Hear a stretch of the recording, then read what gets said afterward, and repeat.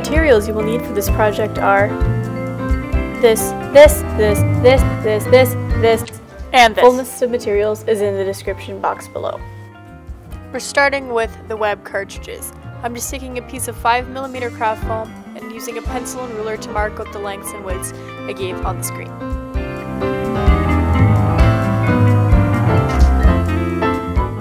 Then I used an X-Acto blade to cut them out. You could use scissors, but an X-Acto blade will have a lot better, cleaner edges. Then I made some slimmer ones and marked 3/8 of an inch from the top and bottom and 1/8 of an inch from the sides.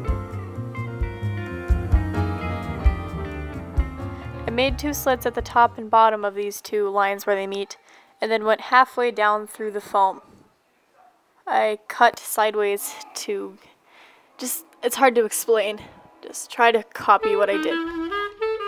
Then I marked 1 inch from the top of the foam, made a little mark, then cut a little slit.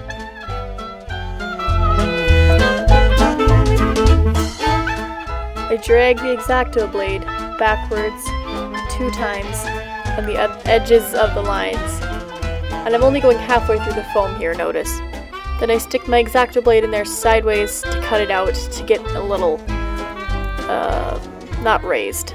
The opposite of raised, whatever that word is. Effect.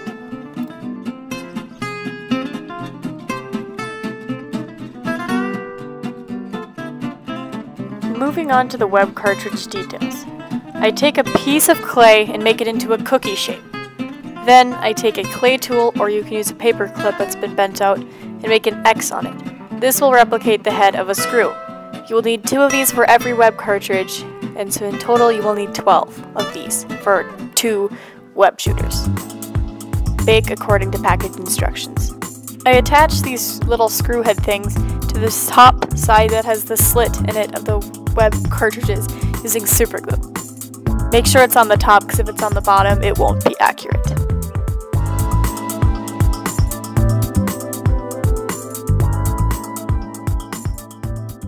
Once you've finished all of that, give all of them even coats of black paint. That will be primer for the silver. Once the black paint is dried, cover them with as many coats of silver paint as you want. I'm using a heater here to dry it faster.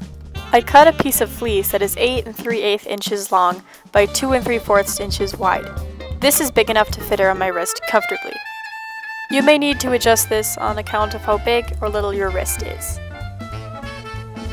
I then attach a piece of Velcro which is slightly smaller than the width of the fleece on each side. One piece on each side. I put the fuzzy side on the top and the prickly side on the bottom. If you put them both on the same side, you won't be able to close it.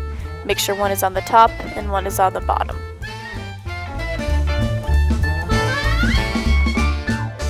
On to the triggers. I made this strange shape out of clay, then attached a pen spring to it. I used 2 identical pens for the 2 identical triggers.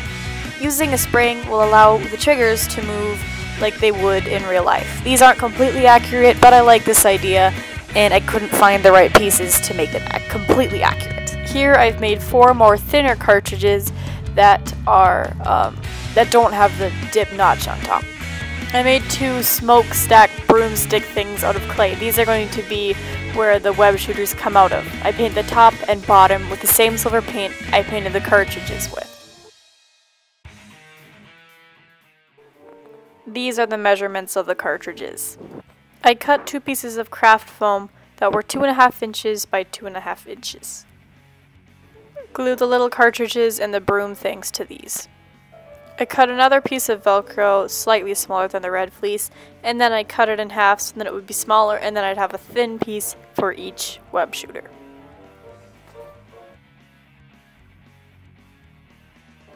I attached these under the black foam squares.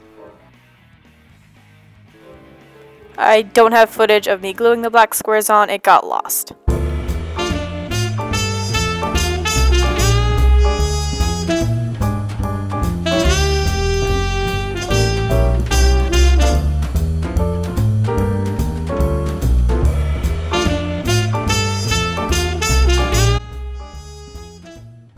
Now I'm going to assemble all the pieces of the web shooters that I've made.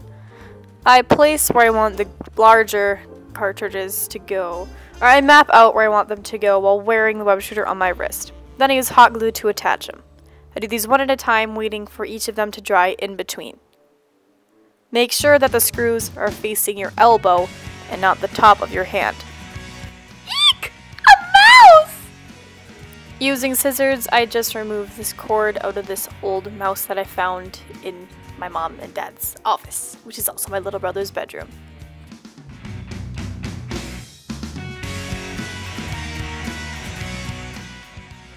I cut the mouse cord into 4 pieces that were each 2 1/8 inches long. Then I used super glue to attach those little pieces to the sides of the smaller web cartridges that were on the front of the web shooters. I held them in place while the glue dried.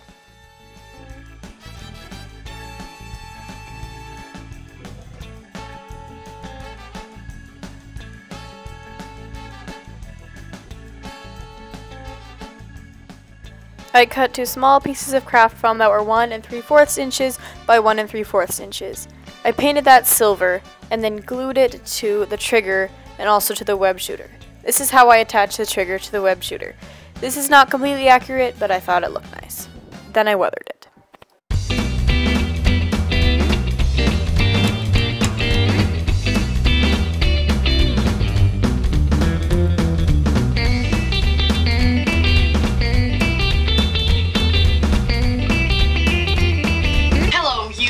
This person who's listening to this right now, but if there are multiple people in there watching this, thank you, all of you. Whoever's hearing this, thank you for watching this video. It means a lot to me because I've always wanted to be a YouTuber. It's been one of my lifelong dreams. Yes, anyway, thank you for watching this video, and I really hope you enjoyed and that this was helpful. Yeah, I'm really excited to finally almost finish my costume. If this is your first video that you've seen I've been doing costume, and there's been other videos. There's only like 2 other videos. In both of those videos, 3 other videos, and only one of those videos I have kept. Like, I made a different mask, and I made different web shooters, which you probably saw that clip already. But those videos, I'm gonna leave them up, but I probably just don't watch them. If you have already watched them, okay, but if you haven't watched them, just don't watch them. But yeah, here's the new mask that I'm working on. I'm not finished because I can't find any white mesh, but once I do that, put it in there, glue it to the mask, then my entire costume will be done, and I'm super excited. There'll be a video for this, which I just finished recently, this sweatshirt. There'll be a tutorial on that on my channel, so if you want to see that, subscribe, or if you like the stuff that I make, subscribe, and if you think that I'm slightly talented, subscribe, but whatever. So yeah, I just kind of went my own way, and it still looks better than my old trigger. If you want to see what that looks like, it's either in my glove video or my other web shooter video. But yes, these are 10 billion times better. But yeah, there's a video for my gloves on my channel. If you'd like to see how I made this Groot, I have videos on my channel, and if you'd like to see them, go watch them, because those are my 2 favorite things I've ever made, of the videos that are on my channel.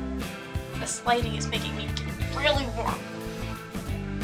If you'd like to see me make costumes in the future, or just random little prop thingies that I decide to make, subscribe so you can see how I made those, or if you just think, I don't know, I'm mildly entertaining but I'm not really, you can subscribe. Thanks for watching. There will be a video on this. There are videos of this right now, which I'm doing, and yeah, oh yes. Once again, thank you so much for watching, and always remember that I love you guys, but Jesus loves you more. Thanks for watching.